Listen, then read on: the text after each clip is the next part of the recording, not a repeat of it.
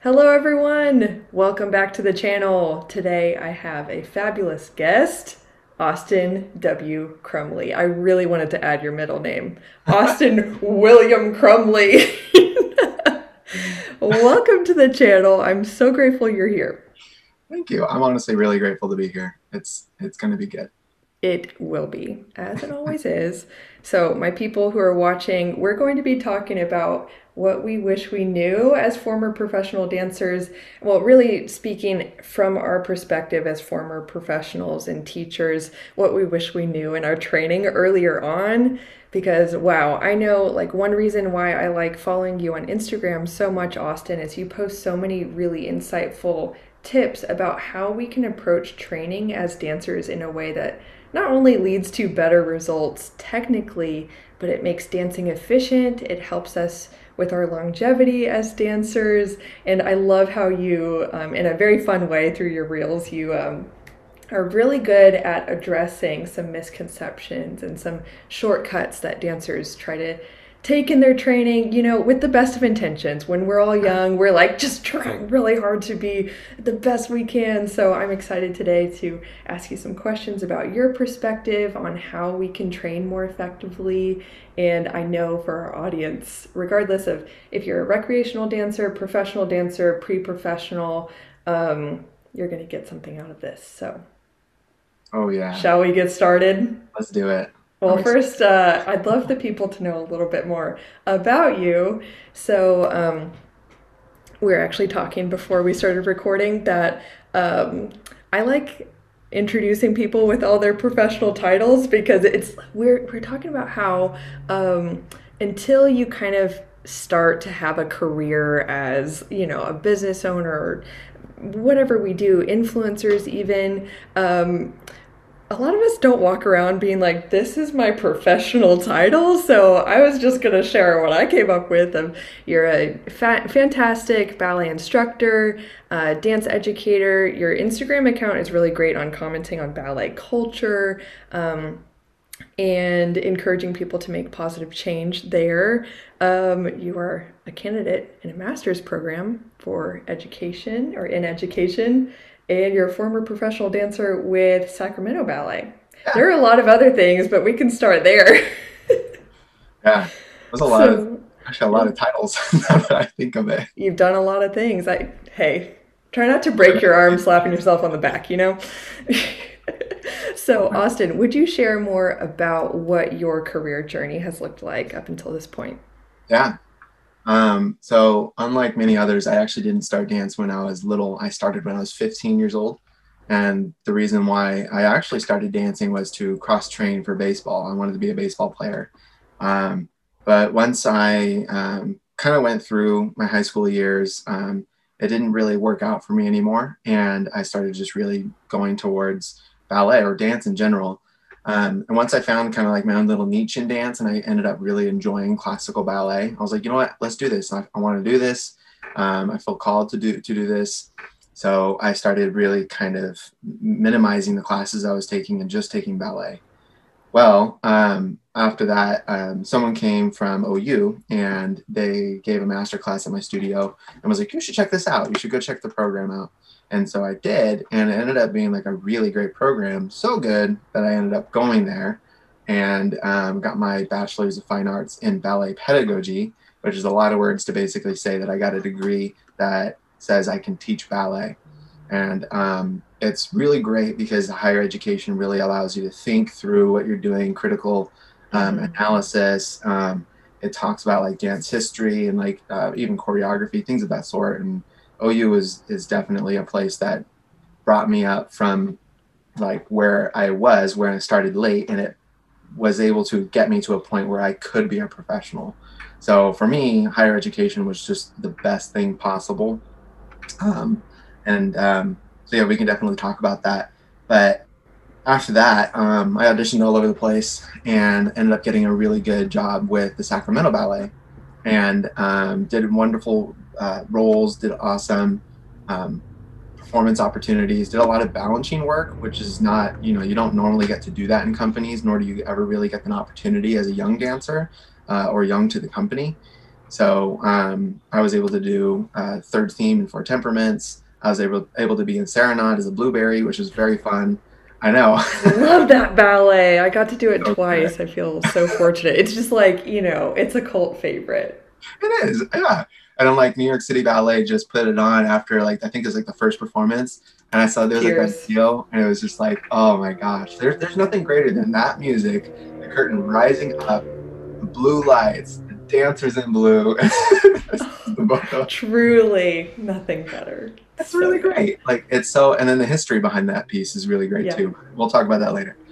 The opportunities that were given to me in that company were really amazing. I'm very grateful for my time there. And I also learned a lot from being in a higher education facility that was really a rich history in ballet, stemming from the Ballet Russe and Yvon Chateau, and then going all the way to Sacramento Ballet, which comes from old Boston Ballet. And so you have these like two separate worlds that kind of just mesh together. And it was just really cool to see both the really awesome things about that, but then to also witness some things that could change, that could be better in the industry. And so after 2 seasons, my wife and I came to the decision that, you know what, let's start working towards future. Let's start working towards something that can be better about both the industry, but in our lives as well. So after that, I started teaching full time, which I taught a little bit here and there when I was dancing professionally, but I started teaching full time, and from there, they I now teach at California School of the Arts, San Gabriel Valley, and it's the sister school to OSHA, which is Orange County High School of the Arts, here in Southern California. And they are just an excellent art school, arts high school that develops students in the arts. So it's really amazing. And this is my fourth year with them. So they then now I am getting a master's in education. So it's really cool to see as a ballet instructor and as a teacher, it's cool to see how education and where it came from and all of these standards and things that make education so great. And it's cool to see that and then be like, okay, how can I implement this into dance education? How can dance education be far greater? How can we eliminate injuries or eliminate biases or stereotypes or bad practices and things, and just make dance education wonderful. So it's Yeah. inclusive too. Yeah, it's like there's so many different things that I'm thinking of, and with this education that I'm getting. So hopefully the idea is that we can take this education and we can put it into dance curriculum, and if not flip it on its head, at least tweak some things and turn some things into so that the curriculum becomes inclusive. Everybody can dance. It is no longer. It's about the person, the individual, and raising them up and lifting them up versus Yeah. anything else. So that's a little bit about So me. good. What a good synopsis. And oh my goodness. I had like questions at every stage that I know probably others were thinking too of like, how did OU prepare you for that professional career within, was it 4 years that you were there? Yeah, So we can talk about that. I wanted to ask about like what you've learned at each stage that now has shaped the way you teach. And I want to ask more specifically, this is me speaking out loud, so I'm like bookmarking them in my mind and I have accountability to ask you about yeah, them because I'm sure I'm not the only one who's curious. And you just have such a interesting, well, a diverse experience in different ways of getting educated that I love how you're bringing it back into the ballet world. Because a little side note that I think is nice to comment on is I know so many dancers who have moved on from being a professional or a pre-professional. They just decided to go, straight into another career, and they leave with, even if they didn't have a profoundly negative experience, even if it was good, they leave and they get educated in different industries or in different programs, different ways, and they have all these ideas of like, oh, if only ballet if only the ballet industry knew that, if only ballet training incorporated this, it would be so much better. But because they're in another career, it's not that knowledge and that insight isn't making it back necessarily into making the industry better, which there's no shame in that. Everyone's allowed to have their own life path. But what I really appreciate about yours is that it's woven together in a way that you are bringing that enrichment back into your students. So it's super cool. We'll talk as well about what you're learning in your master's so far, that in what ideas you're getting as to, as for what changes you'd like to see in ballet training to make it more inclusive and Yeah, like what you described. So let's start though with your college experience. I know a lot of viewers have been either they're in college or they're contemplating it for their future. And every dance program is very different. So I'd love to ask about your experience at OU and what were those things within the program that you think most contributed to your success in your training? sure. Um, I honestly think that OU was a really great experience because of what it had, the content that was within the program, the opportunities to perform, the two different strands that you can go down, either performance or pedagogy, allowed you to have some freedom to kind of just decide what you wanted to do later in life. Not that it determines what you do, but it definitely, that education helps. Um, when I attended there, and most definitely now, it was one of the top 5 schools of dance in the nation. And so the rigor and the expectations and just everything that was about that university and the fine arts department was just top notch. There was nothing better, in my opinion. Um, the opportunities that you have there are really great because when you arrive, you're immediately in like technique classes. You're immediately doing things that are going to develop you as an artist, but you're also doing like your general education, and so you have multiple pathways as college gives you to kind of be like, oh, I want to do this, I want to do that, on top of doing what you do in your degree. Um, so when I was there, I was able to perform every single semester. Now I know some colleges don't; they perform maybe once a year. But Mm-hmm. for us, we had an on season and then an off season, quote unquote.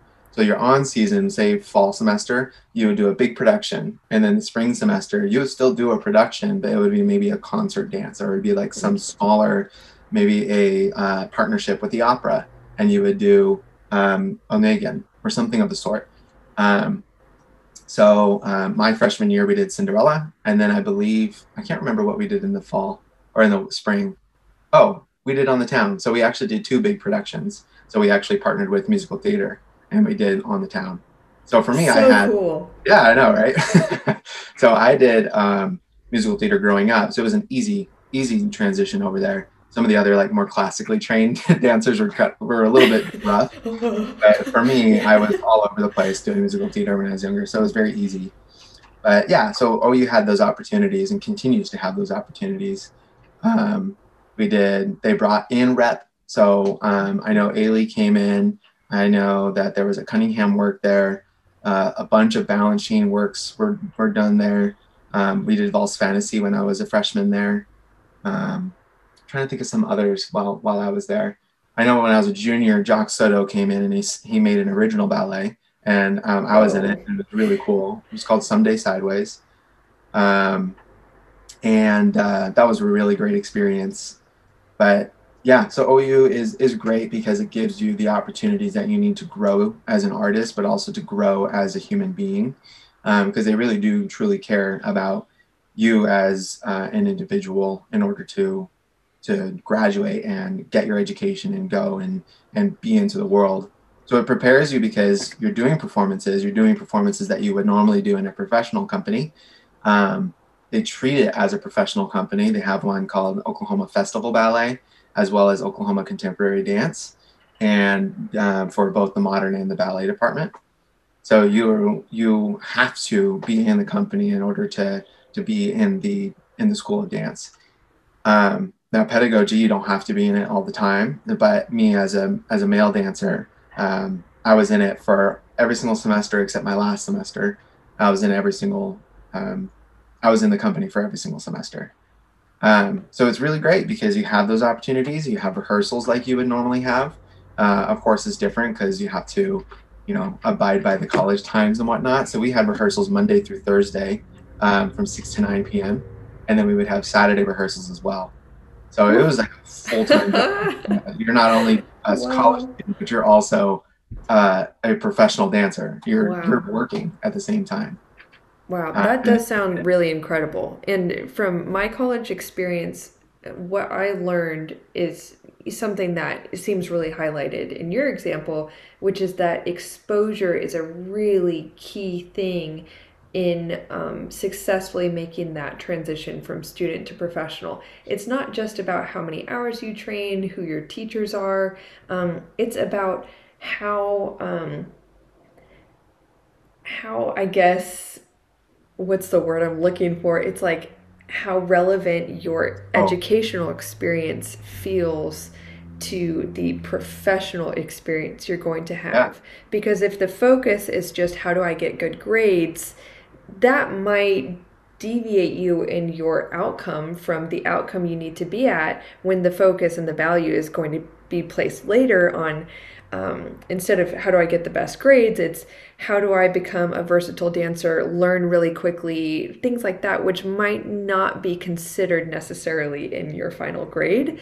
Plus, you had the experience of getting exposure to different choreographers, having works choreographed on you, or having repetitors come in. It's a like an essential learning experience, really. oh yeah. In order to make that transition. Now, I don't want to say essential and like terrify anyone who hasn't had that experience. There's there's always a way. I really hate to speak in absolutes. I try to not do it as much as I can.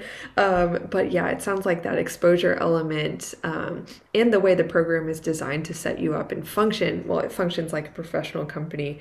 That sounds really incredible. So it's not very surprising to me that you are able to make that transition even after starting your training, your serious training a little bit later.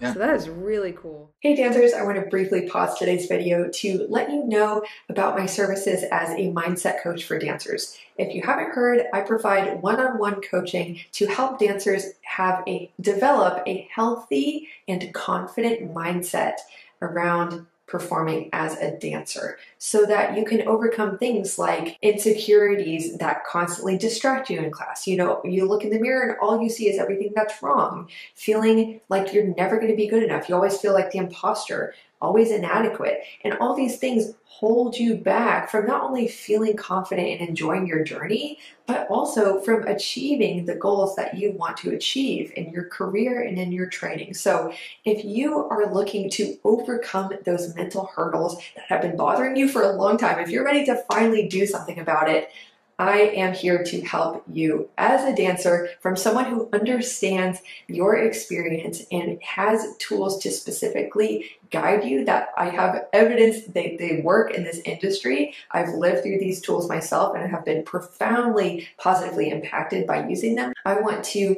walk you through adopting that positive and healthy mindset as a dancer so you can perform your personal best with confidence and joy. So if that sounds like something you want, I would be so happy to support you. Simply click the link below to visit kirstenkemp.com and learn more about my coaching services. And the next step is to schedule a 30-minute free coaching consultation where you and I will connect. We'll discuss your goals, what challenges you're facing. I will describe more about how specifically I would work with you to get you to where you want to be in the coaching process, answer any questions you have, and determine for you if you feel that mindset coaching would be just the thing to help you feel the way you want to feel as a dancer and achieve what you've wanted to achieve. So reach out, the support is available, take advantage of it, and let's get on with the rest of the video. I'd love to ask you now about your professional experience, because when you were speaking about Sacramento Ballet, that's when you had shared about having some ideas about how you would like the industry to change. So what were some of those things that you thought, oh, I would really like to see this change in the ballet world? Yeah. I don't mean to speak ill of anybody, nor Mm-hmm. do I want to put anybody down or whatnot, because I think that the issue at hand is not about a person, nor people, but it's about a culture. And so when I speak upon this, I do want to put that disclaimer out there that I will never speak ill of people. Um, yeah, moving forward. Yeah. So, but yeah, so in this, the reason why I can speak about this is because my peers, those who are currently enduring the professional culture and whatnot, all feel the same thing, and they're all going through the same stuff. And so for me, I always thought maybe it's just me, maybe I'm just feeling all these things.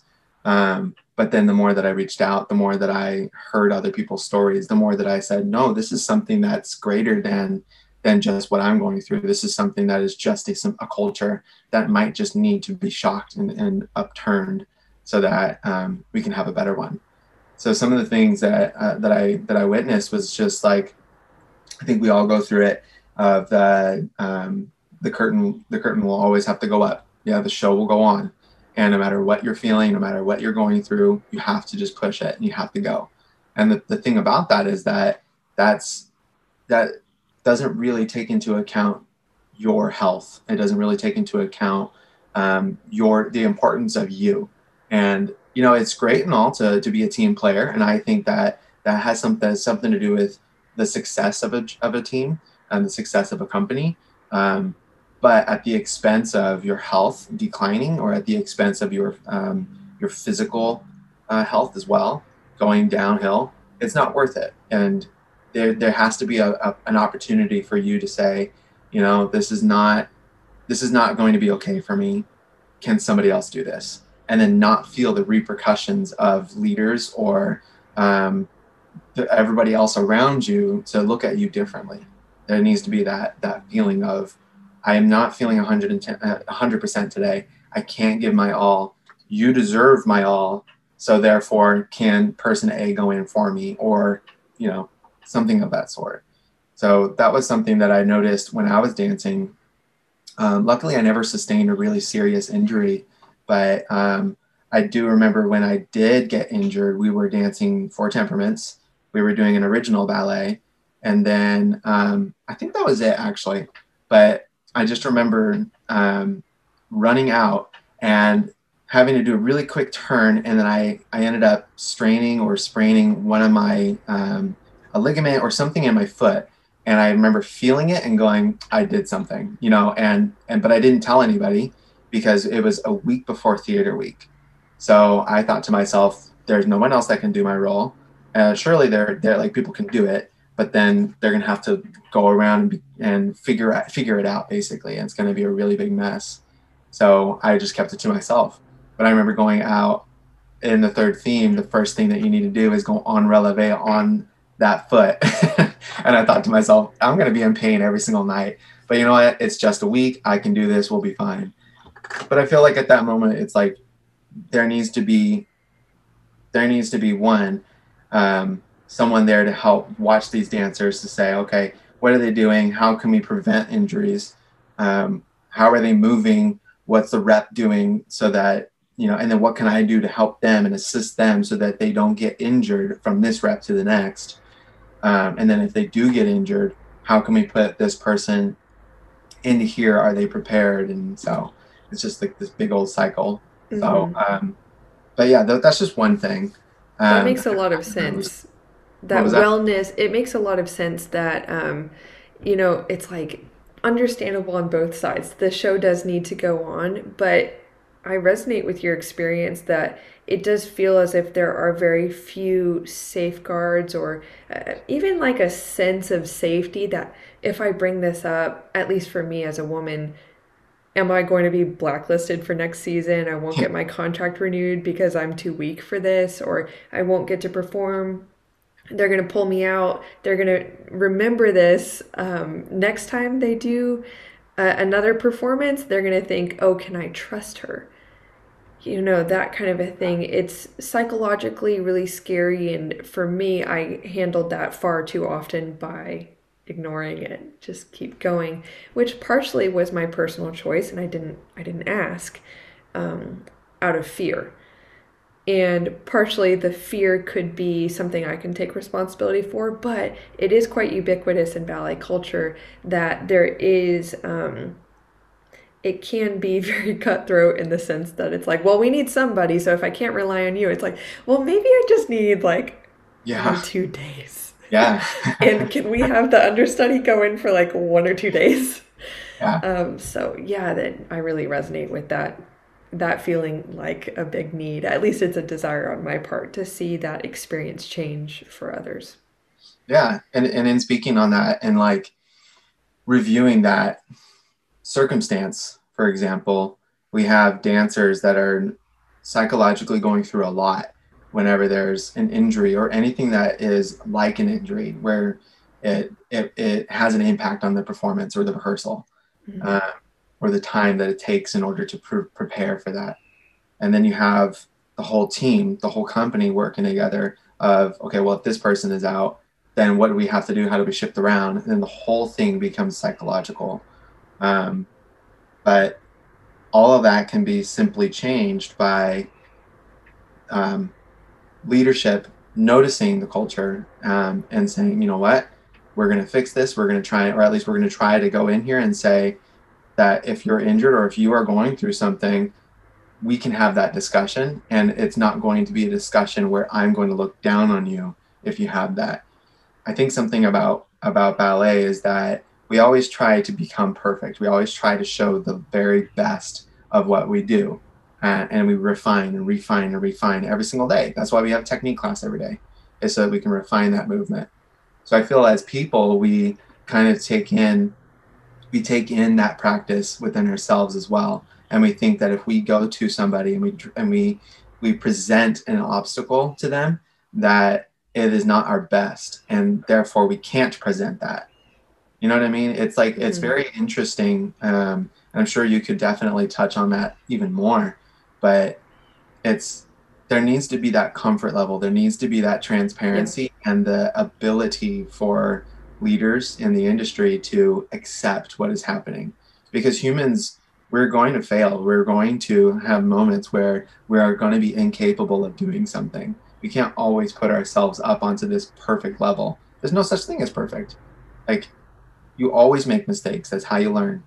So Right. it's very, very interesting and a very complex web of things that could be talked about. But I think Totally. that's one circumstance that is definitely, um, an interesting one. It's something that is, it's very dear to my heart, and it's like I try to figure out, like, okay, how can we, maybe, like, if we were to create a company from scratch, what would we say in the beginning, that, like, to our dancers, hey, if you're doing this or if you're feeling this, you can come to us and say blah blah blah. To us, we see your worth. To us, we see you as a capable dancer, and the only reason why you're maybe incapable right now are because of factors or because of circumstances. Those will go away. Those will those will wash away. You're still the same person, you know. Yeah, I So, totally hear you on that. And if I were dancing, I would like to ask you to be my director. oh, Because if you'll accept me, I'm kidding. So, a lot, I think one or two big themes that in this situation or this challenge that seems very complex, my kind of psychoanalysis of the matter is if there were just a sense of psychological safety and communication, yeah, those two things would really transform the experience of directors and dancers. And what I mean by psychological safety, it partially is speaking to the stress level that's inherent in the environment based off of the fear of consequence. And I notice maybe this is something you've heard about in your master's program so far, or even undergrad. I learned this in a business management course, and it actually changed my life in a way. I learned about theory X versus theory Y management styles, and how theory X, I'm paraphrasing, of course, but it's basically the leader is coming from this inherent belief that employees cannot be trusted to act with their own sense of autonomy. They need to be told, they need to be directed. Fear and consequence is helpful for shaping their actions. And though I know that there are so many directors out there genuinely trying to do their best without education on management, communication, psychology. It's very difficult to be an effective leader in a work circumstance that's already inherently very sensitive. You have people who are doing very challenging things physically and mentally. We've worked our whole lives for it. The practice of doing ballet is also very emotional. Being a dancer is very emotional, and so these things need to be handled with sensitivity. And speaking of the theory Y style of management, the inherent belief of those leaders is that employees can be trusted if you give them choice, they and coach them in using it well, they will perform much better. The health of the organization will thrive, and the employees are much more likely to do things not just in their own self-interest, but for the interest of the organization. Yeah. And what it requires to be have that more theory Y style of management is trust. Mm-hmm. And that starts with a choice. But there needs to be education, of course. So those are just my observations. I'm totally with you in that experience of like, man, if we just kind of felt safe to communicate, that would be so good. That would have changed a Yeah. lot. I mean, So yeah, go you're ahead. absolutely right, because it really does go down to communication and to trust. Because I mean, I feel like dancers, they have trust, but I feel like we have a different kind of trust. It's like the trust that it's like a false trust. You know what I mean? It's we go in there and we give them our life's earnings basically, and because we work so hard to get to where we are, and so we tell them, I'm going to give you my all. Can you give me something back? Yeah, You know, and it's and that's all we expect. We're like, can you just give me something, just something? right. But like we should just be like, I want to give you my all. Can you give me your all? Can we work Mm-hmm. together back and forth Right. to create this wonderful art form? And I think Mm-hmm. that's where Theory Y can really kind of come into play, where leaders can say, yeah, I'm going to teach you, I'm going to build you up, and then I'm going to send you. I'm going to let you do what you do because you are an artist after all. You are an individual. We make up a company, but you are an individual that can make this art form just Totally. come to life. Yeah, I I like really agree. And just a little tidbit, a tip, hopefully, to the dancers who are watching. Maybe you're like, well, I can't change my director. You're right.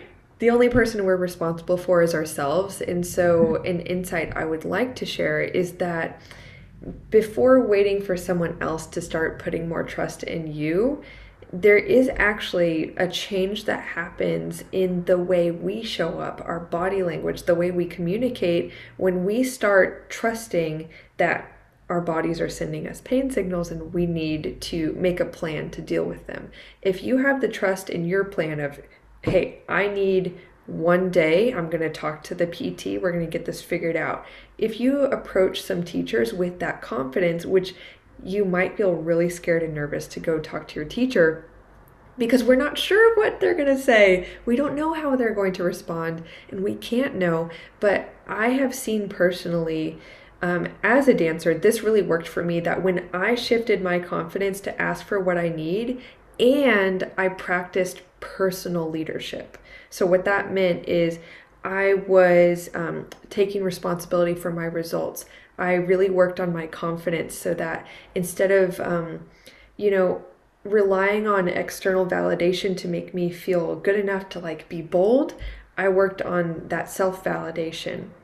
That really changed my energy, my body language, the way I showed up to work, and I noticed that I was given more trust and respect. So that is absolutely something that is possible. Obviously, we want a yes and we need to work on ourselves and we want the industry to change. But I wanted to share that with dancers because, Yeah, having an action item is always important.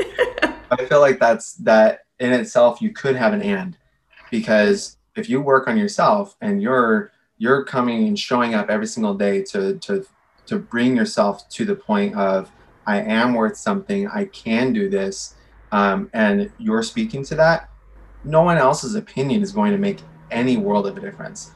as long as you're concrete and firm in who you are, you can go out there and do what you love, and those things will just come like arrows and go poop right off of you because it Yeah. won't matter. We So like, can get to that point. That's like a pretty ninja master level point of confidence, but like it's possible. Yeah, yeah, it is. absolutely. Sorry, Um, I don't know if you can hear that, but Sounds like someone's having a really good Saturday on their yeah. motorcycle, but hey, that's okay. Oh, one last thing on this point to encourage the dancers watching. Um, I am very sure that you are the same way as what I'm about to share. As a teacher myself, when a dancer comes up to me, they might sense in my body language. I already see that they're a little nervous when they're like coming up to tell me about an injury. I can feel Oh that yeah. that's what they're coming up to say when they shuffle over. I know what's going to happen. And I try my best to be warm and inviting and all that. Most of all, I'm curious and I ask pointed questions to figure out what do you need? And I Right. notice that even when I'm like doing my best to be warm and to make them feel safe to talk to me, they still feel nervous because I'm sure in their mind they're still like, is whoever you are, it could be them going up to anybody else. What are you going to say? We have that question, and it's normal to feel a little bit nervous. And I see that sometimes they're kind of predisposed, the younger dancers, to thinking that me asking questions is me doubting them. So I work a lot to reassure them, like, I'm trying to figure out what you need because I really want to know how I can help you. I Mhm. want to know if I can help you by suggesting you talk to another teacher who has an expertise in physical therapy or whatever it is, or point you to some exercises that I know help, and then remind you that I'm not a doctor and you should probably see one. Or can I help you by saying, hey, I know you want to keep dancing. I'm thinking because your pain is sharp, you need to sit down. And so I share that example because since we all as humans have our own filters that we're looking through reality, we're looking through these filters at reality, and it's so easy to interpret body language as you're going to say no to me, or assume before you go up and ask, hey, I need this time, I need to sit out, or I just need to let you know that this is really hurting and I can't do this movement today. um, don't assume that they don't want to help you, even if there are some things that feel like, oh, some signs that are validating, oh, they don't want to help me. If we're bold enough to ask, we can find out who are the teachers who might look like just any other ballet teacher, but they actually want to help me. And I think there are a lot more teachers out there like that than dancers discover because we don't ask. Yeah. So I just want to put that out there. Oh yeah. And I feel on top of that, I feel, especially me as a teacher, that teachers want you to succeed. Otherwise, they wouldn't be teaching that class. Like Right. if they didn't want any student to succeed, they just wouldn't teach at all. If teachers are teaching, they're doing it because they want to see others do the same thing that they did. Yeah. So it's there is that, at least that small thing that is there with them.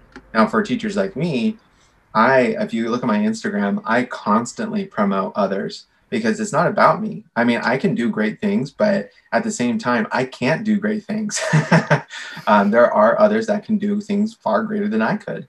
And even though I get my feet wet in some fields, like in physical therapy or in science or in other maybe artistic things, other people have those strengths that I don't. And so what I love to do is just keep promoting, keep pushing other people so that if by chance you saw my story one day and you were wondering, is there a physical therapist out there that also does Pilates? Because I really love the way Pilates feels on me and want those exercises versus the like, all right, use a TheraBand and bam. Yeah, I'm going to promote that person for you. So Um, good. but yeah, it's all it takes is a question, y'all. All it takes is go up and Yes. say, hey, this is what I'm feeling. Can you help me? And the teacher can respond. And if they respond with no, at least you asked. At least you went up there and Be you proud of did that for yourself. yourself. Yeah, you should be proud of yourself for stepping up, being an advocate for yourself in that moment, and Yes. going for it. I'm because you're all worth it. about self advocacy. Oh, Yes, we are worth it. Yes, say it again. So good, so good. And this applies as well to questions about, hey, you made this, you gave this correction. I don't quite understand. What do you mean by that? Oh, I'm not understanding. I'm struggling with the stability of my standing like an arabesque. Can you help me? You are also worthy of that attention, people. If like you just ask, you give yourself the opportunity to learn, and we give the teacher the opportunity to know how to help us, because I think all dancers, we're all going to get older one day, and we are going to become the help we wish we had in any sort of field. And when we become that, you and I know from experience that you start just understanding that you want to know how to help people, but we're not mind readers. yeah, And so exactly. it needs to be a two-way street. So anyway, dancers, self-advocacy is so important. Absolutely. And yeah, I also have a lot of other questions for you. So Bring them on. yeah, okay, well, bring them on. I'm going to bring them. What do you think it means to be a good dancer?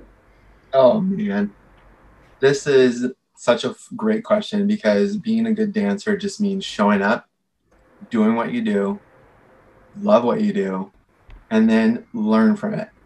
Even if it's a class that is so easy, you've done all those things before, there is something new in that class that you can probably get out of it. Focus on something else.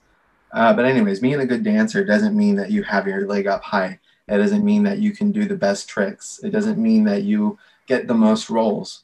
Being a good dancer, it means that you're reliable. It means that you can go in there with your head up high and you can take on challenges. Even if you fail, you took them on. And then you can learn from that. And that's the greatest thing about it. Yes. Being a good dancer just simply means that you go in every single day knowing your worth. There it is again, and doing what you love. It's a pretty simple answer for what seems like a complex question, but it really is that. It's show up, Yeah. Love learn it. from everything, and then just enjoy what you do. Mm. Um, I love that part. You know, I talk about that to no end. Enjoy, enjoy, enjoy. enjoy, y'all. And I've gotten some comments from like other dance teachers on posts where I talk about enjoyment. And I understand like that comment hits differently for different psychographical populations. Big word. Yeah. um, and yeah, for some teachers, when they've commented, they're like, well, I feel like my students enjoy too much and they don't have enough discipline. Okay, that comment maybe isn't for them. I'm really speaking to those dancers who are really serious. We want to be technically excellent. I'm speaking to a lot of dancers out there who define being a good dancer as being technically at this, you know, way far off level from compared to where they're at, and that's become discouraging. It's become like shackles to you. And enjoyment is really a beautiful key out of that, and that learning mindset. And I just want to encourage dancers to remember that just like more people are becoming familiar with the idea that success is defined by each of us, it is entirely subjective. And there are, like, if we look at success, we can ask ourselves as people, okay, what does success look like in my career, in relationships, in my relationship with myself, in my health? The same thing with being a good dancer. We don't just have to confine ourselves to being a good dancer means enjoying ourselves. That is one facet of the diamond, you know? We can say, or learning every day, though both are important.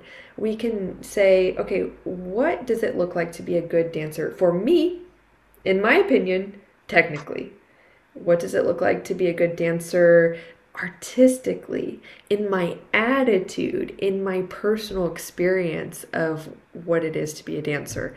So it's really a great exercise for everyone to ask themselves that question. So Yeah. ask yourself that question. Yeah, and you're right. There, it is multifaceted. Like it's not just about the skills that you have, but it's also about what how you portray movement. It's about Yeah. what you do with the tools that are given to you, and how you portray that, and how you take it in on your own. I mean, after all, we are artists, right? And we are doing this so that we can portray something on the stage or in front of the camera or wherever you perform. So being Totally. a good dancer, just for me, being a good dancer is it's just going out there, tackling things, maybe not head on, but tackling things with strategy and also just like free for all kind of a thing. I think it's Yeah, very, it can be very intricate as well. Just depends on the person. totally. Now, I'd love to ask you about technique because so much of your Instagram it's loaded with really, really good technique tips. And you talk, I don't often see you verbalizing the term like mind body connection, but you talk about how we mentally approach things like forcing our turnout and how we want to do it anyway as younger dancers for the optics of it because it helps us to feel like we're getting a quick win. But then you talk about the repercussions of that and how to approach it in a better way. That's one example. So I really want to tap into your expertise here in this arena and ask you about how your approach to technique has changed over the years. And in particular, I'd love for you to mention some of the old approaches you used to have to technique that didn't work for you. Yeah. So because I started late, I think technique has always kind of come to me as like, okay, I'm going to do this and then I'm going to do this and it makes sense. But when you're young, it's such a like if you've always done it and it doesn't you don't really kind of like get that same approach. So for me it was different. For me I had that like I looked outside of the box. I kind of had a aerial view of it all if you would. Yeah. Um, but yeah, some of the old things, it's like you're right. It's we always come into this, and it goes back to the whole culture thing. People expect us to look a certain way or want us to achieve it as soon as possible, and so we want to. It then becomes a culture thing within ourselves of like, okay, I'm just going to do whatever I can in order to get it. So us as teachers need to understand that it's not about getting it immediately, but it's about the process of getting it. And Yes. so that's where it really comes in. Old technique or old training was all about get it fast. If you can't, you're not worth it. You can't have it. You're just And not good at that thing. exactly, sorry, you're just not good at naturally that thing, whatever it might be. Yeah. And so now that now that I've looked at that and I'm like, that's not true. Like not at all. As that's just someone way up here thinking something and then it trickled down. Now when we come at it and we take a look at it, anybody can do this. It's not just for the elite people or those who can do it Yeah. because whatever reason, but we can do this because we can understand what is good for our bodies and we can understand that if we use first position. For example, I always in my class, I'm like, okay, whenever you go into your combination, you're going to step into your first position instead of doing that Oh my weird, like, gosh, yes! I do the same thing. I like teach everyone how to step into first position and like lengthen their legs and then get their hips over their legs. yeah, It's yeah. life So changing. that is like game changer right there. And I don't Yes. start my combinations. I mean, this is a tangent, but it's totally Hmm. applicable. I don't Yeah. start my combinations until I see everyone do that. And if I I see do them the in the middle of same. the combination go ooh, ooh, ooh, ooh, and squeeze it down again, I go, all right, let's start over, y'all, we got to break this habit. Oh my It's gosh. I'm not pretty worth sure people think I'm so like militaristic because I do that, but I'm like, this is for you. It's not for me. I it. don't want to stop the music, but it's for you. Yeah, Yeah, but that's yeah. so So good.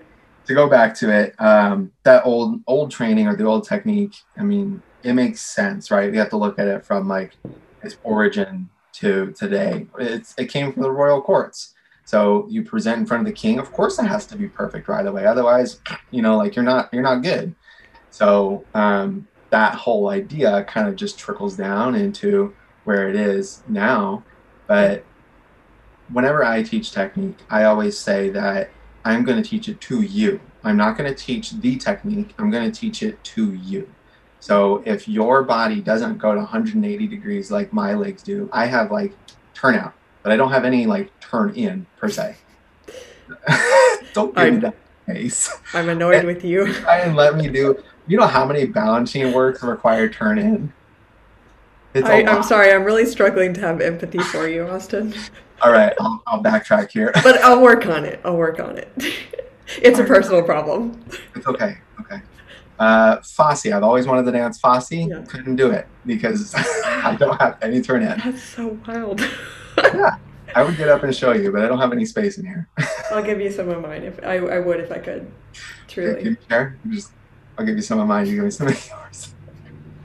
I would have it. I could go back and audition for SAB and maybe they would take me.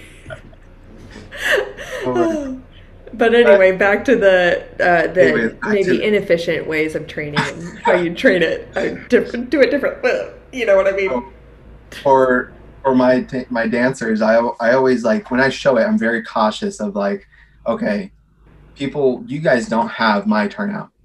I don't have your turnout though. I don't have your skill. You don't have my skill. So let's work together. Let's figure this out. So like the example that we said earlier, walking into that first position is a really great example of how I see technique now versus how I was potentially taught the Mm. technique. Now, I had really amazing teachers. I have a teacher who was Yvonne Chateau's mentee. Wow. And then I had like Jacques Soto came in and did class there. I had someone who was trained in the Vaganova Academy, and then went to Boston and Colorado, and then finally ended up being a soloist at Houston. So I have all these methods kind of just into one. And then I grew up in Cicchetti, so Italian. So I Wow. have all these methods that kind of just like, okay, I can pick and choose what I like from here and there, and then make it my own per se. Right. So that first position stepping in is a great example of how I view technique. Of okay, we're going to do this so that you can manage it in this moment. Um, and this is a great thing that I like to do is that whenever you go to ballet class, we instantly think that we need to be this image. But the thing is that when you go to a class, you go to a class to learn. You don't go to Hmm. a class. You don't show up you don't show up to a U.S. history class saying, I know everything. It just doesn't work that What way. a I mean, good metaphor. if you're a history nerd, that's great. I love it. I'm a ballet nerd and I don't know everything about ballet. But when you show up to class, you show up to learn. You show up to be dumbfounded with the information that you get. And so we should have that expectations. Teachers, instructors, directors should have the expectation that their pupils are going to come in with this approach of I know a lot, but I don't know enough just yet. I can't wait to learn more.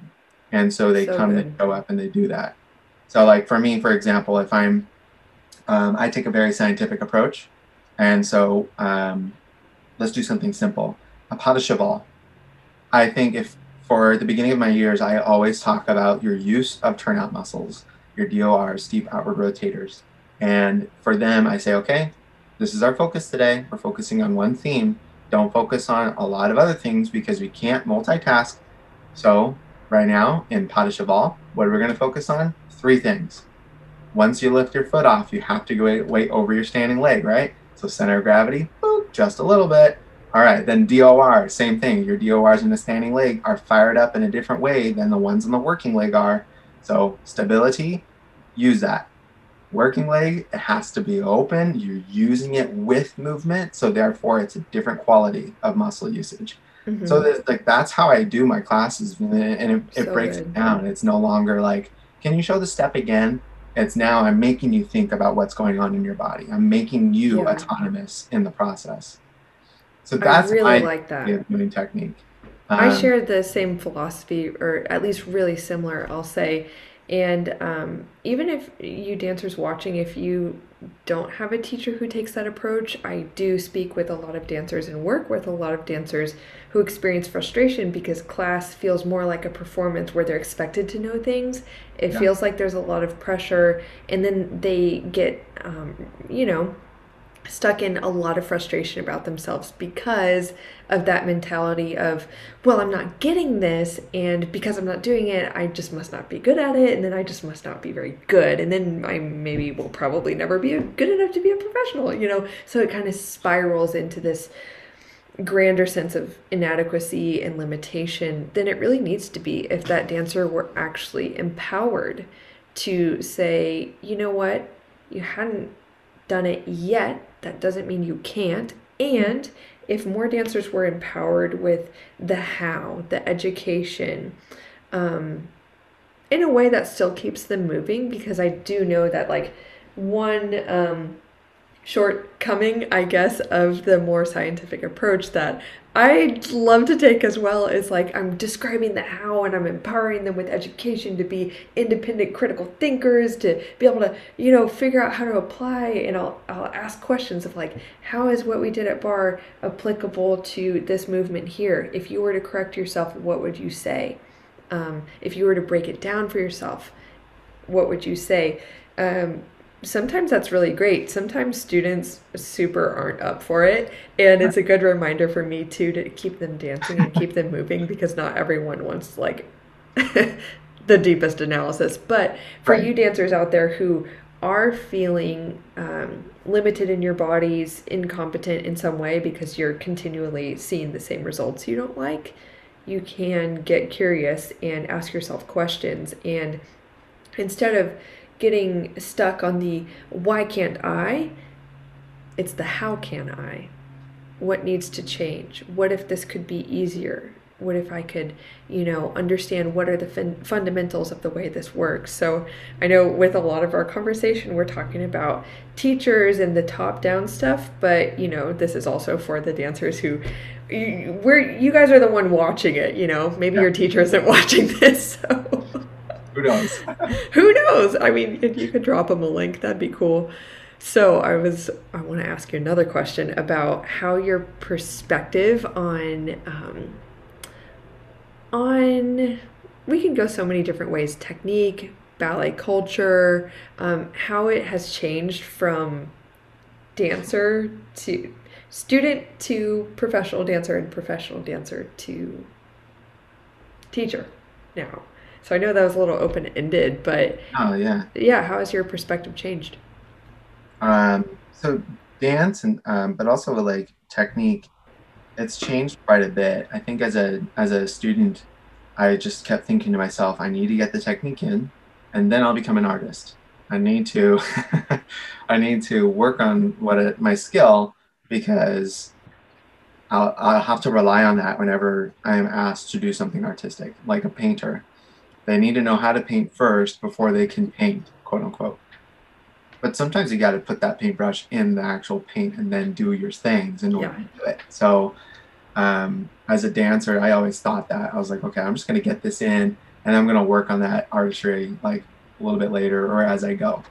Um, then when I became a professional, I would say that in my college years, there was that transformation of like, oh, I can do the same, I can do both at the same time. I can work on my technique and focus on my use of épaulement and how that is incorporating artistry, and or where are my eyes going as I do this movement. So tiny little things here and there. Yeah.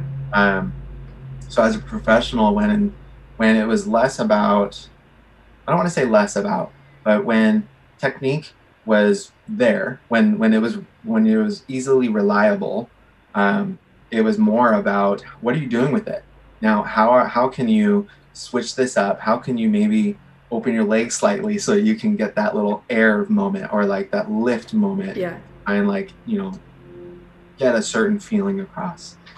And but even when I was dancing as a professional, there was still that like, okay, I need to keep it in check. I need to continue it. So that there's that journey of like, I need to get this. I need to hone in on this skill, and then that artistry transformation, and Yeah. then being able to rely on said skill to push it. But at the same time, also being like, but I could get it better. But I could, Yeah. you know, turn this so that I can make it more reliable or whatever. Now, as a teacher, it's funny. I look back at it, and I'm always like, why did I worry so much? Why did I, you know, think of that class and go, what, like I should have gotten that double tour into the battery step. Like it's not that big of a deal. And instead of focusing on the technique, why didn't I just enjoy it? You know, why didn't I just go in there and just let go? And so now whenever I show something, I have that quality. I'm able to just be like, oh, whatever. One, because no one's going to judge me. And if they do, Me that's too. on them. But two, because I enjoy what I do, and like now I get to show that to students. And if I don't show that enjoyment, it's it's it's not going to come across as enjoyable. Mm. So yeah, it's a weird kind of like transition, and I think it's like baby steps, and then it kind of goes into like this like branch and this huge thing. So technique or dance as a whole, kind of like a weird full circle kind of moment of like I understand why I did the training, I understand why I was so focused on that, but then if I were to go back, I would tell myself, relax, enjoy it, have fun there, you Me too. know. That story arc, it's so relatable. I feel as if it's almost a natural progression for dancers Oh, who have kind of gone through the pre-professional to professional, and then after that, teaching or otherwise. yeah. Um, Now, I'd love to ask you about speaking to the pre-professional dancers watching, and people who are in a similar space to that. Um, for them, what would you say describes like a healthy way for them to work or approach their dancing? I think if we were to go back to what we were saying earlier, is knowing your worth. You've worked so hard to get to this moment. You've provided so many opportunities for yourself. And so seize this moment. Look at this moment as an opportunity to grow. Take words with a grain of salt. Take opportunities with a grain of salt. And um, don't allow somebody else to determine who you are. You know, you're such a beautiful, wonderful artist, a creation, and don't let anybody put that flame out. You know what I mean? Like you have I that. just had to give you a little reaction. But So it's good. really true because even when I was dancing professionally, there were pre-professionals that would come in, and I could just see their flame just go, and it was sad. It was like, Yeah, but you're so good, and I right. know that you didn't have the same training that I did, or that person did, or like you didn't live my life. You don't have the same maybe like assurances that I have for myself, but you know you are capable of so much. Don't put so much pressure on yourself, you know. I mean, I understand it's a hard industry, and it's difficult, and there's like whatever you want to say about the industry, but at the same time you're in it, and you're making the industry better because of that. So for pre-professionals, if you're watching or if you're listening, just know that you've done so much work to get to this point, that you should feel some sense of pride that you've gotten so dang far, and that you've made it this far, and keep pushing. Don't allow anybody else to tell you who you are or what you do or how you do it, unless it's to obviously benefit yourself. And then take every single opportunity with one, a grain of salt, but also two, with a little bit of praise and saying, Mm. "Yeah, I made it. Here we go, another adventure. I'm on it." You know, the moment that you allow somebody else's voice to determine your outcome or to determine your future is the moment that you start to sense that spiral. And so, you know, salt and praise, just take it, take both, because you need them. That was so hard for me to stay silent, I must say. I wasn't successful the whole time. Um, that was so good. The best Exactly. pep talk. Man, if I heard that a couple of years ago, that would have really touched me. I know See, it that's takes a where lot to implement it, but yeah, and I want to say like it is okay. This is also something I need to reassure myself of sometimes, that you and I are somewhat fresh in the last couple of years, fresh out of the industry and out of that life. And it is normal to learn a lot in retrospect, and to then really want to like shake people and to say like do this, it'll make your life so much better. yeah. But also, I ask myself sometimes, who was actually trying to tell me that and I wasn't listening? Right. because I don't, it's so easy to come up with this narrative that no one was helping me, no one was out there. Okay, I grew up like not that long ago. The internet was there. There were people out there, not so many on YouTube really, but there are resources. There are resources, and I've had to tell myself a couple of things. Like, one, looking into my past, it's so easy to kind of glamorize the now and be like, if I only knew. But I'm like, hold on, let's be humble. Maybe, if it was told to me, I wasn't listening, or if it were to be told to me, I wouldn't have listened, Yep. because it's so romantic to be in that mindset of like the grind. If I just keep working harder, if I'm just harder on myself, if I'm more militaristic, then all the success I ever wanted in life and the happiness is on the other side, and I'll never feel anything bad again, ever. So it's important for False. me to recognize that. Yeah, and even still, I will say this is a little bit of a rant. There are still really big influencers in the ballet world online who will say things like, quote, no, why is no one talking about this, why is no one talking about, like, I'm thinking of a specific example, mental health in ballet. I'm like, But we are.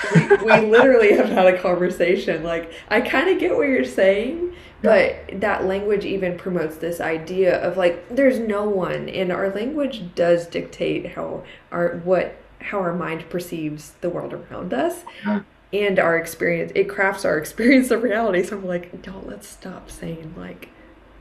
I know that seems like a tangent, but I wanted to also say like there Okay. are a lot of people watching that will get a moment of encouragement from that.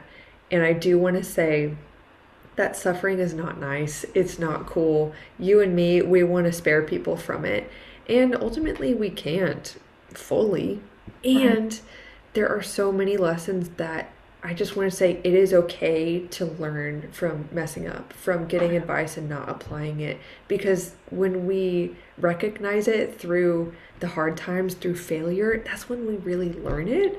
So I Yeah. do want to say, as much as you and I are like, let me spare you from all the suffering in the world, it still will be there. And I just want people to know that, hey, if you just get a little encouragement from this today, that even there is hope for you, that even if you go through hard things in the industry and in your training, and then recognize in hindsight all the things you could have done better to make your life easier, um, life on the other side is still great. And having those learnings doesn't need to turn into regret. It turns into wisdom if you let it. So that's my little audition pep talk Yeah. for. I actually want to add on to that. Yeah, please. That they're like we just because we're doing this work, just because we're out here promoting and trying to really like provide an environment where there is no suffering, this is the world we live in, and there will be a sense of suffering, or a sense of where you have to go through the muck and you have Mm-hmm. to go through the hard times. Um, no fix will ever prevent that.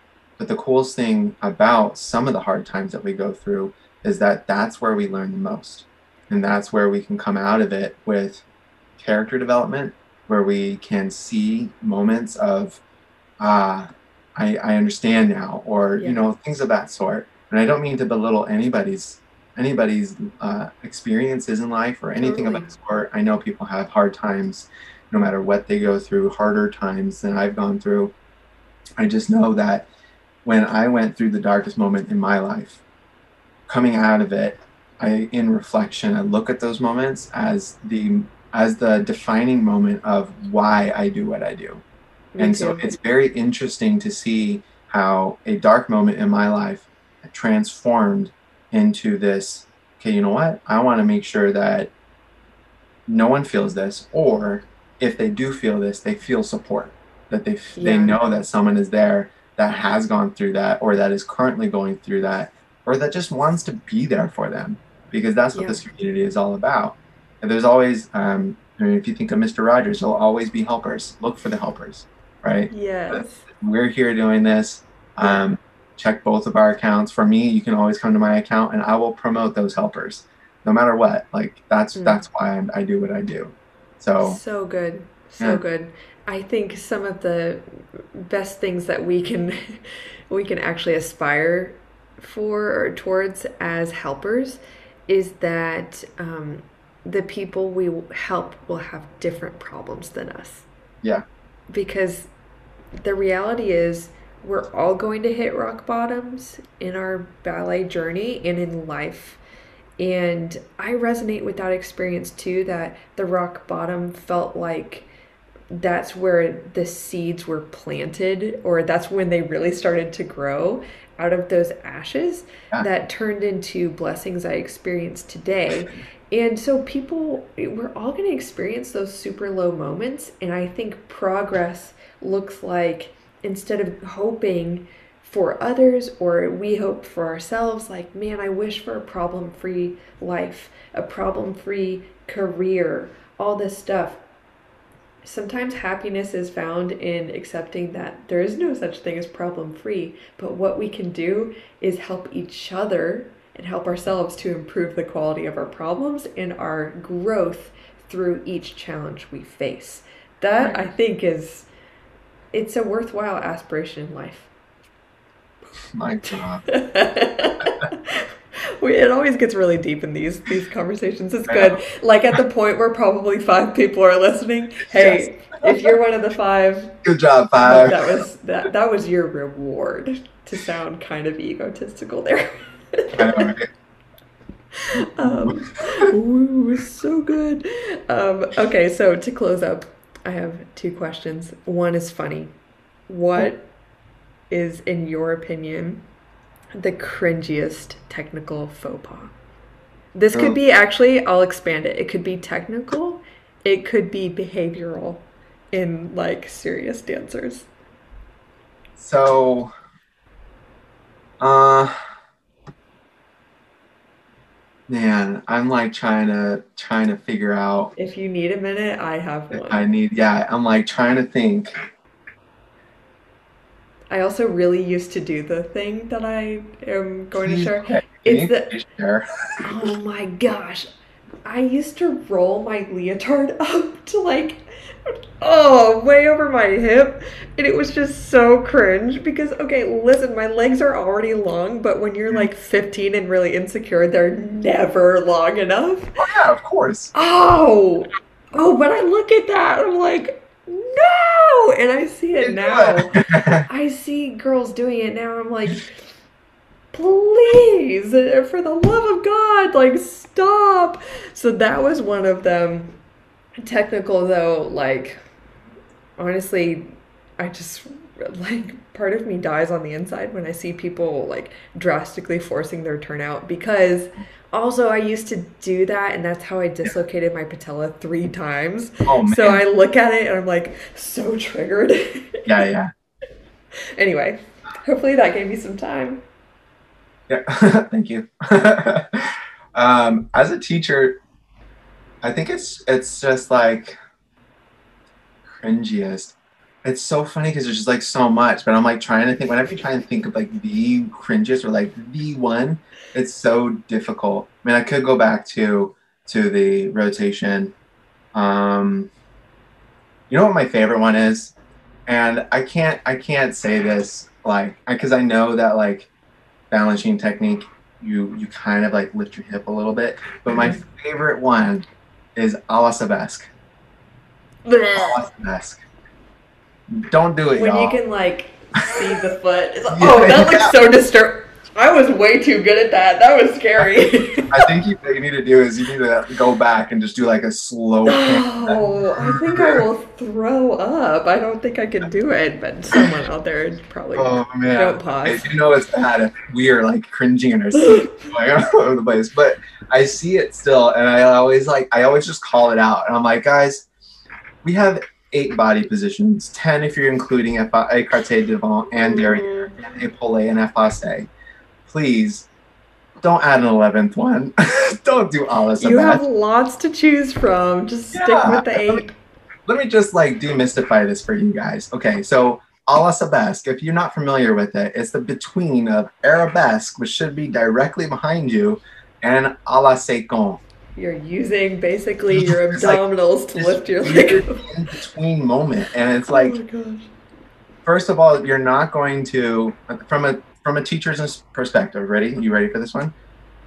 If your leg is right behind you and you know it's always there, it's reliable. You can do a jump, you can do a turn, you can do whatever you want to do. You know that your leg is right behind you. I don't know. My all Sebastian feels very reliable. Don't with me.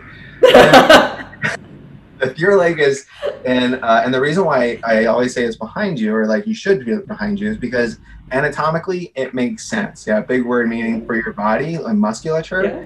It makes sense to keep it behind you. And I can go into this, like, this is part of my class. I love talking about this, but like planes and whatnot, if you're calling about Uh-oh. I really set vaginal something off. going through, you did, yeah. You weren't ready for Whoops. this one. No. Sorry, I'll keep it short. Anyways, but if you keep Are it you right gonna make a behind reel you, about it? I will actually. Yeah. Go Once follow him, I'm folks. not as busy as I am right now, all these technical things are going to come out. I'll give you all my secrets. It'll be great. Okay. You guys ready for this one? I'm So, ready. yeah. So, if you keep your leg behind you, one, it keeps you on your center of gravity. You can maintain it and control it.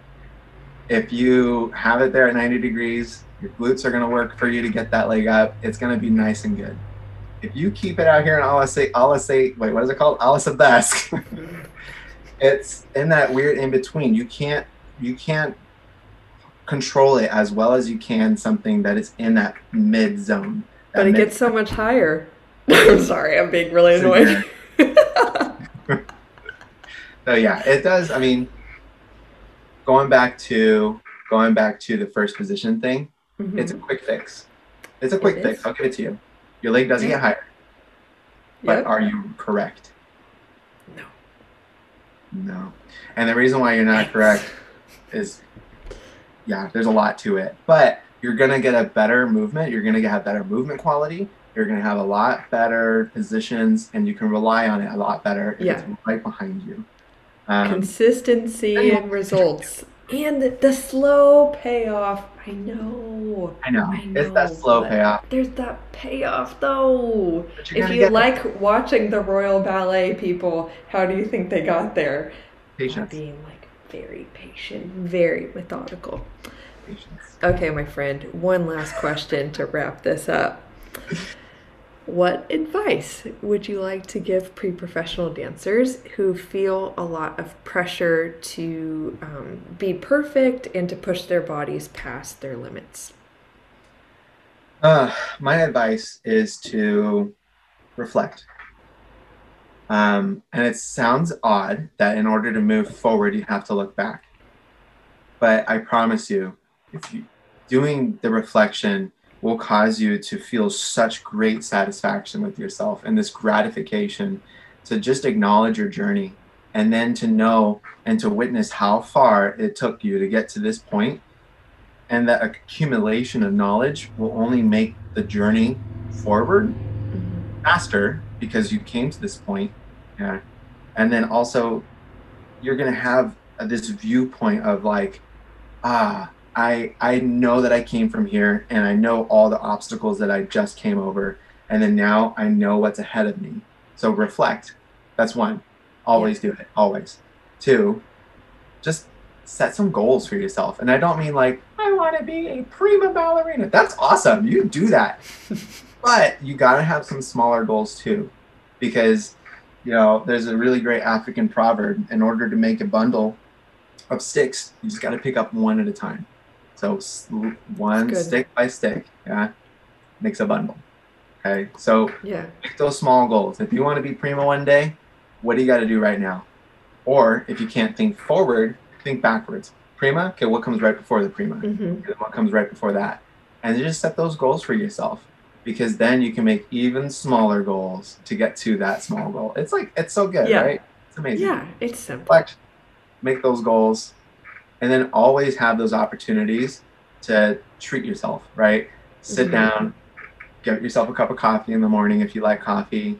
Um, Whatever you do, yeah, to treat yourself, do it, because you're worth it, right? Yeah. You've gotten so far in this journey. allow the voice that speaks to you be a voice of compassion, a voice of love, a voice of kindness, gentleness. Yeah, all those things, Yeah. y'all. Those are the important ones. The voices that speak anything else, you don't want those voices in your head. Okay. Love But that. yeah, pre-professionals, you're worth it. You've done so much. I am so proud of you. I don't even know you, but I know the work that you've done. Yeah, and that work is some hard work. So from Yeah. one professional and a teacher, Two. excuse me, from two You can professionals, speak for me too. yeah, we are so proud of the work that you've come Yeah. to accomplish, and we know that you're going to do far greater work Yeah. and far more work than what you've done in the past. You just got to know that we're here for you, that we are supporting you, and we'll Yeah. always bring every single piece of resource to help you out. And you're not alone. Truly. It's a fun career. It's so fun. Mm. It's challenging, Yes. but we're here. Thank you for sharing that, Austin, Of and course. for sharing all this wisdom. Such a good conversation. And I know that so many dancers will really be touched by it in ways that each of them uniquely need to feel supported.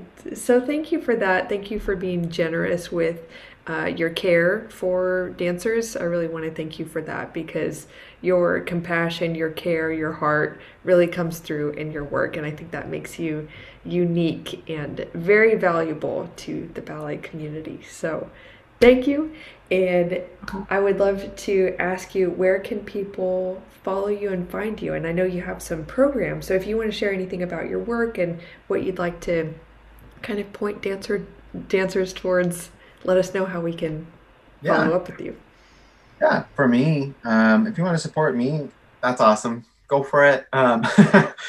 Just follow. That's all I ask of you. Just follow along, because this journey is a fun one. I'll always give you as much as I can, whether I'm busy or not. I'll keep giving because it's where my heart is. I do have some programs that I tend to do during like my times off, and so in the summer, I plan to. This past summer, I worked with a friend of mine and we did a collaboration where she was she did a lot of like athletic training and really kind of formed the dancers to get the strength and flexibility and mobility that they need for the upcoming season. And then with my knowledge in it, I pulled that and then I put it into their training and I allowed them to make the connections. And so that was like a 4-week process. And the dancers came out so good, so strong, just like completely different dancers. It was amazing. And I know we had competition dancers, we had a classically trained dancer, so it was really cool. So Um, good. to be determined on a winter one. It's like a smaller version, but so stay on the lookout for that one. And then yeah, I'm looking to make some collaborations with people so that the resources just become super available for you. So Mm.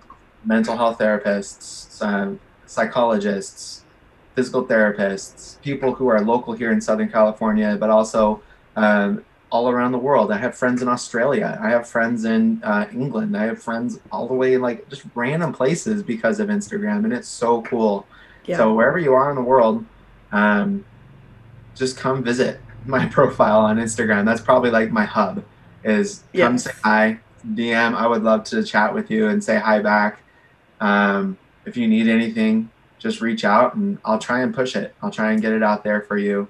But that's where you can find me in any program that I come up with or that I'm a part of. I'll put it right up there for you to see. So Beautiful. And so generous. Very on brand. Awesome. Well, I will have your Instagram profile and links and everything on the screen and in the description box. Austin, thank you so much. You're a real chum, a real pal. And I'm sure others who aren't even getting to talk to you live, they feel it too. They're like, Austin, my friend, yes.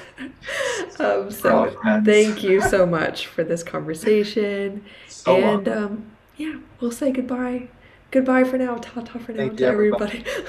Oh, was that a The queen royal thing? way. Yeah, okay, well, Thank you for being goodbye. here today. Thank you for watching. Okay, bye everyone. Y'all.